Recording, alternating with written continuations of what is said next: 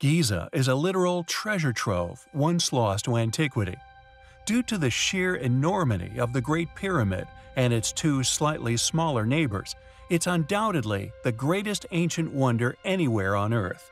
A smorgasbord of mysteries drenches the plateau and beyond. Throughout Egypt, incredibly intricate, accurately carved, enormous stone megaliths and surviving temples can be found.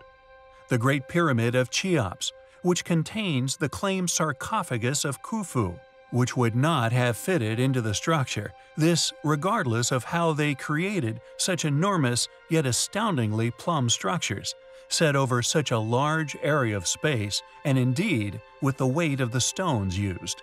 The global alignments to these monuments also match the known speed of light. The depth of the mysteries of ancient Egypt we have only but scratched the surface of. We do not know how the pyramids were built, and we are no closer to an explanation which is logical for why they were constructed, regardless of the illogical rubbish taught today, than when rediscovered. One said mystery is yet another curiosity surrounding water, the other namely the water controversy of the erosion of the Sphinx. The severe undulating erosion upon the walls of the Sphinx enclosure undoubtedly show that the Sphinx had been heavily weathered long before the Sahara became a desert. Therefore, one must suspect that it could indeed be over 9,000 years old. Not knowing exactly how much rainfall there's been in the distant past, the Sphinx could indeed be far older than this. The most notable scholarly advocates, Robert Scotch, argues that the Sphinx may be far older than 12,000 years. Robert Bauval and Graham Hancock proposed that the Sphinx may have been built around 10,500 BC, during the last age of Leo. Anthony West believes everything on the Giza Plateau testifies to an advanced, secure, and long-settled civilization. Therefore, he suggests that the Sphinx may have been built not during the age of Leo, but a whole precessional cycle earlier, in around 36,000 BC. A date he feels is more in keeping with the history of Egypt as chronicled by certain Egypt kings. We fortunately know from analysis that the limestone blocks dug out from there were then used within the building of nearby Sphinx Temple. Interestingly, no other site in Egypt shows the same type or degree of erosion. It pertains to a dusting of curious drainage systems found built into, or rather just below, original temple structures. The peculiar thing regarding the enigmatic flow chambers is not only their tiny size, as if harvesting rather than to be used for ancient drainage of precipitation. However, if indeed proven for the removal of rainwater, it would defend additional alternative historical theories regarding the posit of how the Sphinx lost its nose to rain. This pushes its date of construction, however, into an era not acceptable within modern paradigm. What were these curious channels? What were they constructed for? The channels focused upon in this video can be found protruding from beneath the north side of the Sphinx Temple. These enigmatic channels have been studied and examined by a number of Egyptologists and enthusiasts alike. The diagrams created showing inner designs of these mysterious features have shed no light on their original purpose, as if one did indeed simply perceive them as drainage systems. They are practically far too small in diameter. Additionally, this channel in particular actually angles inwards toward the temple itself, as if the creators were instead feeding fluid into the temple itself. The mystery remains unsolved, yet regardless, we find these anomalous channels highly compelling.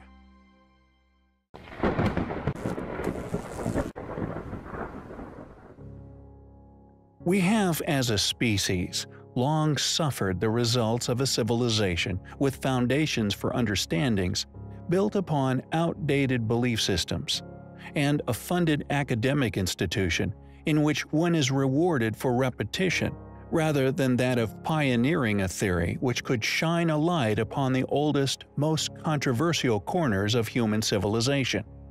Where did we come from? How old is human civilization? These are questions which we have not only witnessed being ignored by the majority of mainstream academia, but have also shown, through what we believe is overwhelming evidence to prove that this same entity, entrusted with the accurate account of human history, has not only concealed a reality which threatens many mainstream belief systems, but also the modern attested theory of evolution as a whole. Entire chapters of human history, and also, more than likely, entire branch-off subspecies of giant humanoid remains removed from the history books, concealed within kilometers of hidden artifacts, hidden away, withheld from the masses, often in favor of profitable avenues, born out of stability of understandings which powerful institutions grown out of which, in turn, protect their own survival, rather than that of the allowance of furthering the understandings of the common man. There is not only strong evidence still to be found all over the planet of past highly advanced civilizations which displayed capabilities far beyond that of any civilization within the permitted timelines of investigations, but prove the tremendous age of some of these ancient ruins.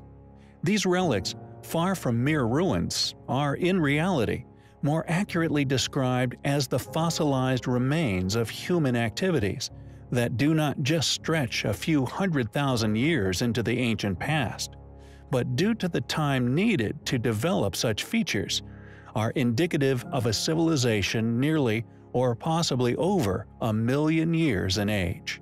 The great stones within the Western Wall, for example, are not only far in excess of any weights the already studied permitted ancient ancestors within known history were capable of moving, or indeed using as building blocks.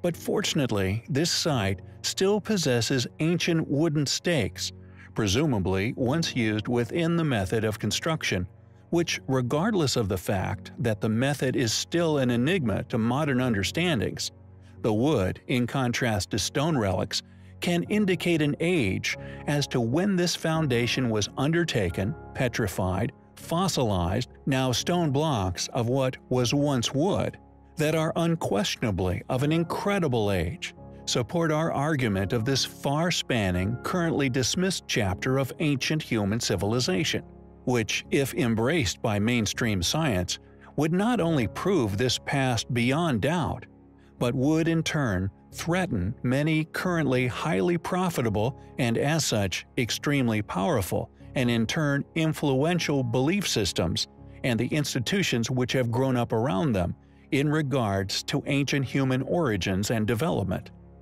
Fossilized tree roots can also be found upon the megalithic blocks of Gornja Shoria. Many other sites, like that of the inexplicable ancient temples of Petra, in some of the less publicized areas of the site, display immense erosion regardless of the site's relatively sheltered location.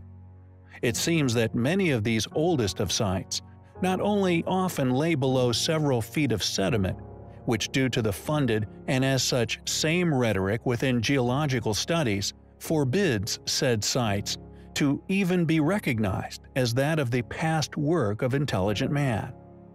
Due to this immense age, any human remains that may have been left by these ancient builders would have long turned to dust or have been fossilized at the site.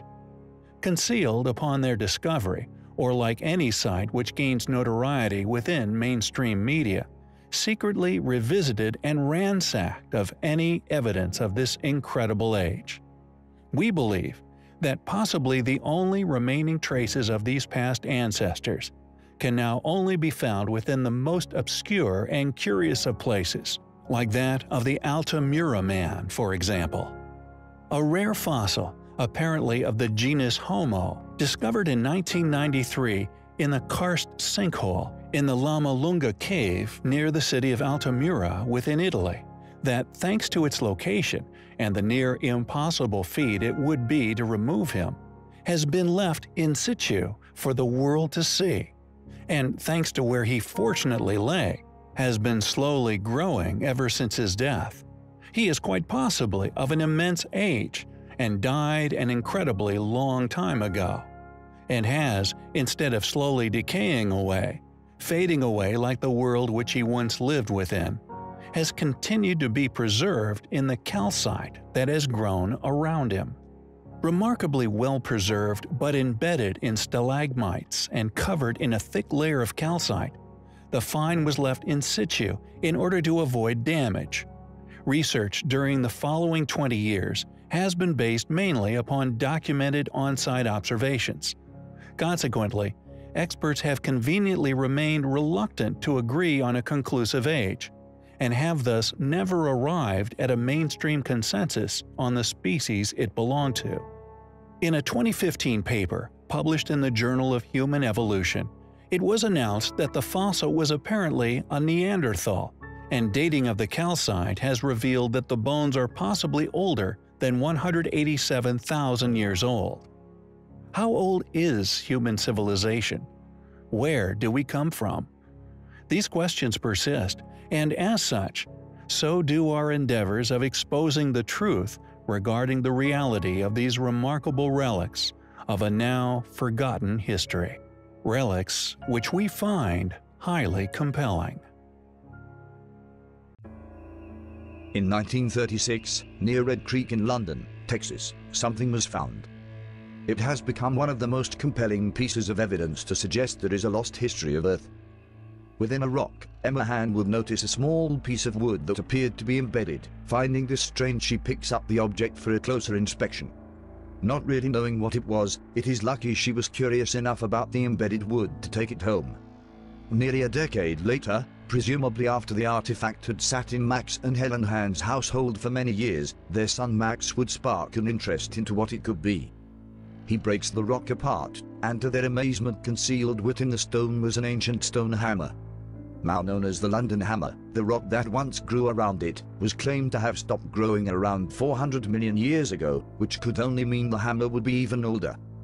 What if the maker of this hammer nearly 500 million years ago stole the design from an ancient artifact he found himself? Just how old can our history be?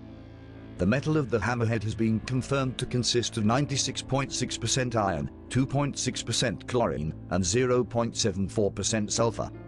And since its discovery in the 1930s and its subsequent re-entry into the air, it has not rusted. Around 1983, the hammer was acquired by creationist Carly Barth, an active advocate of Paluxy River man tracks and other alleged geologic anomalies, who began to call it the London artifact. Many figures within the scientific and historical communities have strongly disagreed with the premise that the hammer be many hundreds of millions of years old, some even theorizing that the limestone in which it was discovered could have formed in just a few centuries in perfect conditions. The variation in dates put forward by creationist scientists regarding the matter has also just stoked the flames of debate, and indirectly aiding in the denial of the artifact being truly ancient. However, there are certain factors regarding this object, like so many others in this criteria, that cannot be explained by accepted academia. Firstly, it is unthinkable for the modern theory of evolution to include such artifacts. This gives the creationists a foothold, yet they lack the material to continue an argument back many millions of years. They are indeed opposite, yet both incorrect approaches. Thus, because of this, the most important features of the hammer are conveniently ignored frequently by both sides of the modern coin. For example, the handle of the hammer is not made of wood anymore, it is now made of coal. It was once made of wood, but through a natural and unrushed process, the wood has been transformed into coal. And whatever the reasons for these inconsistencies in reports, evidently the rock strata at the site are indeed Hensel Sand, member of the Travis Formation, Lower Cretaceous, Upper Aptian stage, considered to be approximately 110 to 115 million years old by conventional geologists. This is fact, so by default the hammer is older, regardless of ulterior motives for publicizing such artifacts. The truth they can tell, no matter how reluctant it may be to your worldview, shouldn't be ignored. However, the age of the rock formation may be relevant to authenticity. It is irrelevant to the fact that the hammer does indeed exist, and that these artifacts create a proposition for historical data we should be approaching with open minds, if we are to progress as a species.